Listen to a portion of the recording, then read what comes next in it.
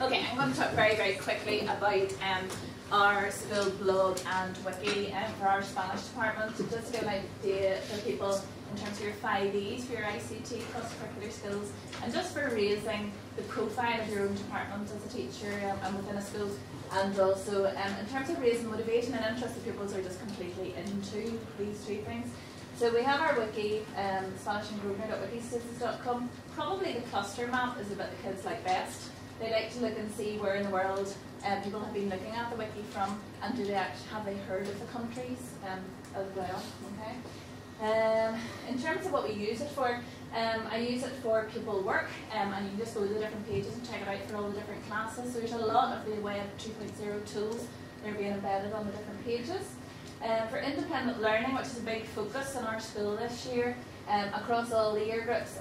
So for example, we have A-level pupils who would sign out of independent study periods, and they would come down and get the laptops, and there's lots of different websites. So we have a list of useful websites for A-level, a separate page for Key Stage 3 and a separate page for GCSE. And I try to put a wee note beside it to tell them why I think it's a useful site in terms of listening to Spanish teachers. Sorry, I should have said that at the start. Alright. Flip lessons is a concept I must give Chris Hart a shout out. He's now in Australia.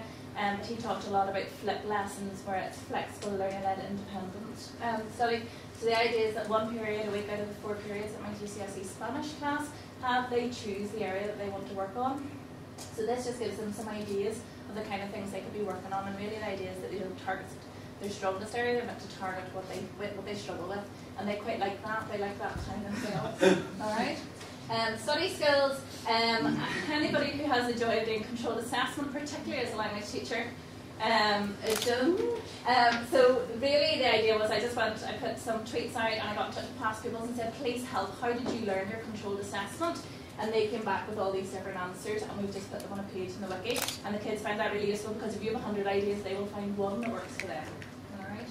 And the other thing I want to do very quickly mention is we set this up, Joe Dale, the amazing Joe Dale, set this up whenever we were going to Barcelona with the Spanish department.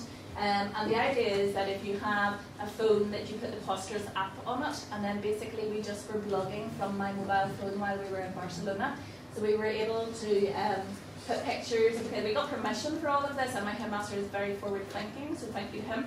And the idea was then that we just kind of blogged. My unfulfilled dream of being an author was fulfilled on the trip.